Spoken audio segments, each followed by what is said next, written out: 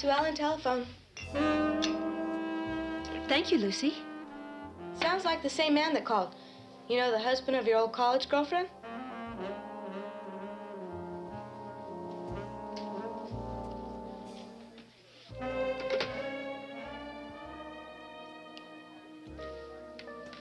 Hello? SueEllen, I had to call you. I hope it's okay. Dusty. I had to tell you how sorry I am about the other day. I didn't mean what I was saying. I was jealous. I'll make it up to you. I love you, SueEllen. That's nice to hear. Are you all right? I'm better now. Just remember this. I'll be right here if you need me. No matter what happens. I appreciate that. I think we can make it. I know we can. SueEllen, everybody's been asking for you, honey. I'll be there in a minute, JR. Thank you so much for calling. I'm sorry you won't be able to make it tonight. SueEllen, wait. I'll be seeing you soon. Bye.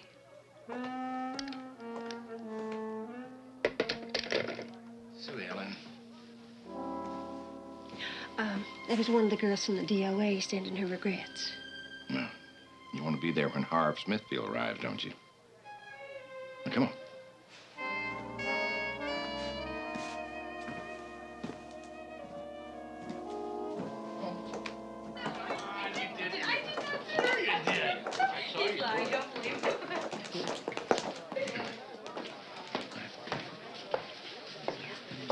This is just awful.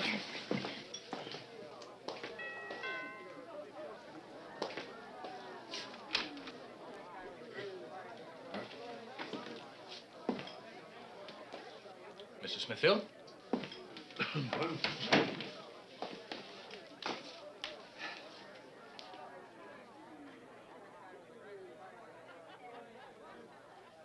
I've just talked to Dr. Miles, and the first test was conclusive. Well?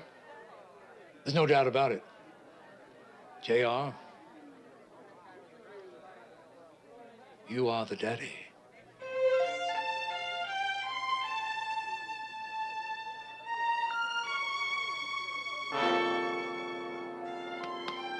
But of course, we've known that all the time, haven't we, eh? Well, I never could figure out why that boy wanted a blood test anyway. Well, maybe he hoped you'd all refuse to take the test. Who knows? Well, I think this calls for a toast. Come on in, everybody. Well, how are you? Bring in the drink. Come on. You got a surprise for you folks. All right, now let's just have it quiet for just a minute. I've got a little announcement to make. The blood test proved that Cliff Barnes is a liar. Now, I'd like to propose a toast to John Ross Ewing III. I'll drink to that, Dad. JR's son and my grandson.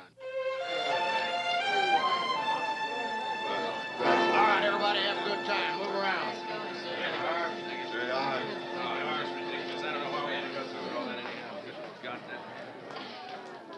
You know, I was really beginning to think that Cliff was telling the truth. Come on. All right, this is going to nail Barnes. I want you in my office first thing tomorrow morning. We'll go over the details of this lawsuit. I figure $1.5 million ought to pretty well seal his coffin, right, Daddy? Yeah, I agree. Yes, it should. Now, wait just a minute. I'm the one that's suing him, aren't I? That's right. And I hope you can spare some time tomorrow to attend the strategy meeting. Well, the fact is that Mr. Barnes is suffering from delusions. The idea that he's the father of little John is obviously not the thinking of a sane man. JR, you have already ruined his career. Isn't that quite enough? Hell no, it's not enough. Well, it is for me, and I am dropping this embarrassing lawsuit. Just a blame minute, SueEllen. Don't you see? It's the only gracious thing to do.